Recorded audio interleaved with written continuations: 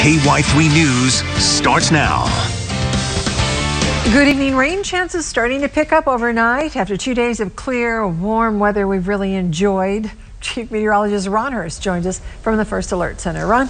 Yeah, thanks, Lisa. We have these winds of change that are happening across the Ozarks, and boy, they're really starting to get quite gusty. You can check out the flag out here at Sunshine at 65. It's really been whipping around this evening. We have a wind advisory that's in effect for the areas out here in